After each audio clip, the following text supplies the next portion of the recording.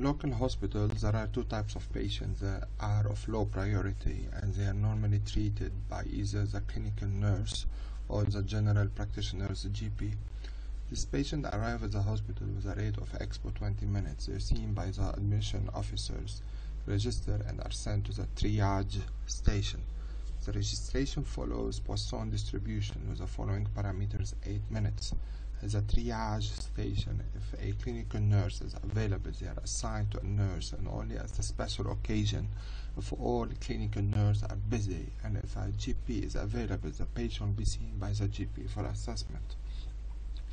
If there are no triage staff available, the patient waits in the waiting area. This area has a maximum capacity of 20 people.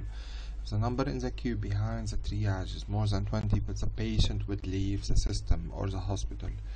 Okay, so you have to report on the number of people who left the medical center without being attended.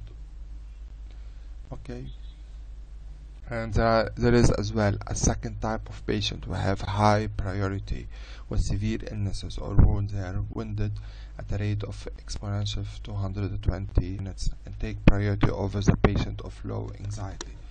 So in this arena model, you could see here in the animation, the brief animation, how it moves the patient and the system. Like this one, it leaves the system, and here there's the beds and the transporter to move it to another hospital.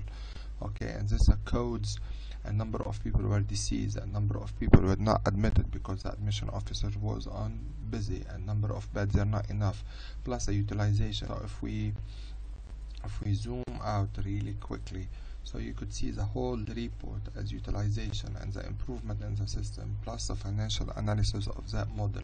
So if you want a copy of this, please, if you want a copy of this, as I'm saying, so get in touch, and my email is in the box description below.